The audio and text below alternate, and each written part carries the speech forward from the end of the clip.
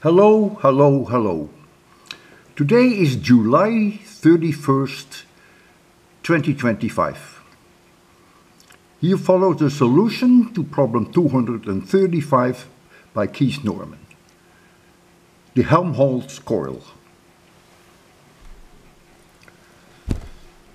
He starts to say in 802 lecture 14, Walter introduces the Biot-Savart law and calculates the field at the center of a thin coil. So you will have to go back to that. He assumes that you know that.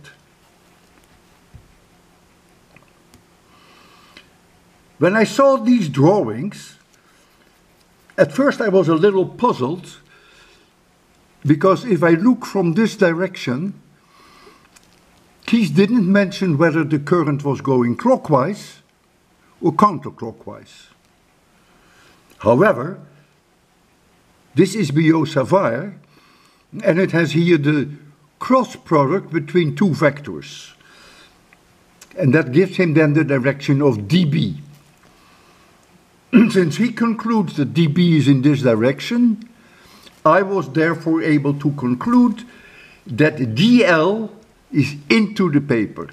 Therefore, if I look in this direction, the current is going clockwise, and also there.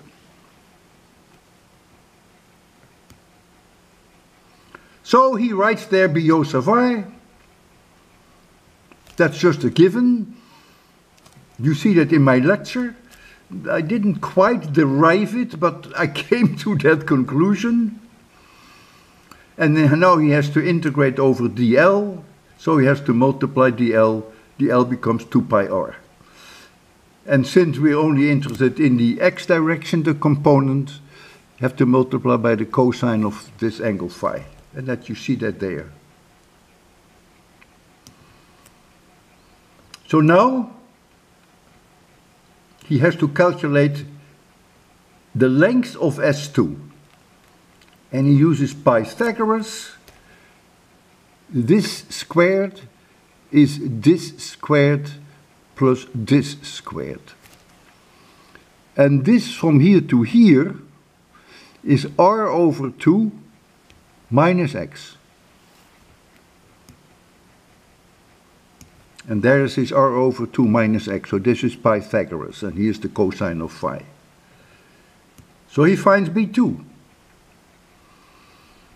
And he finds B1, but be careful now, because when you hear that location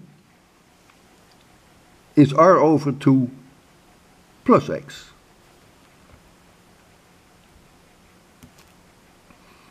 And so he points that out. And so here he finds the final result, the B field at any position x, the sum of 1 and 2.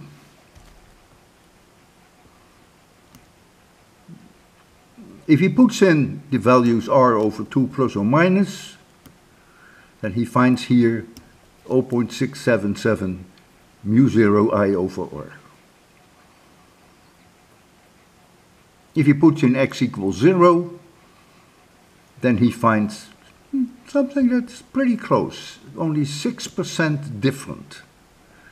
It's only 6% higher than at the centers of the coils.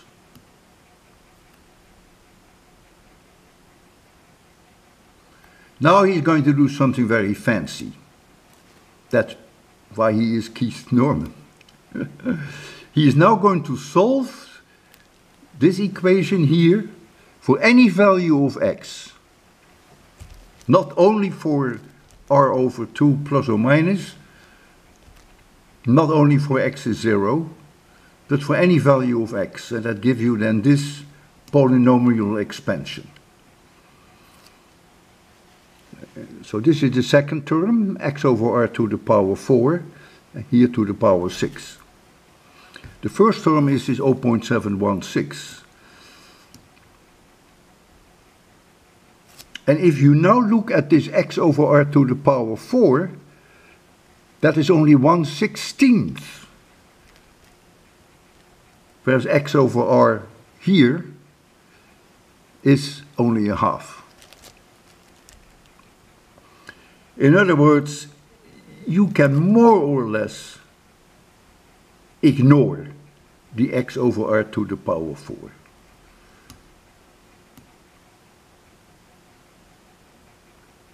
So he comes to the conclusion, since the term here is so small, it's really largely driven by this one, that the B field is very uniform.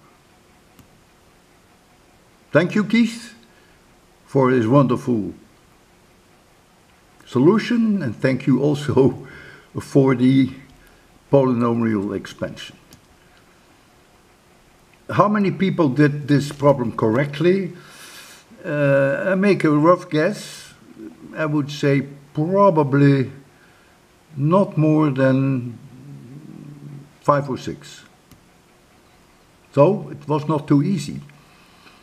But the reason is that you people were lazy and didn't check where I cover Biot-Savart in my 802 lectures. That's the way it is. We'll be friends anyhow. That's always a given.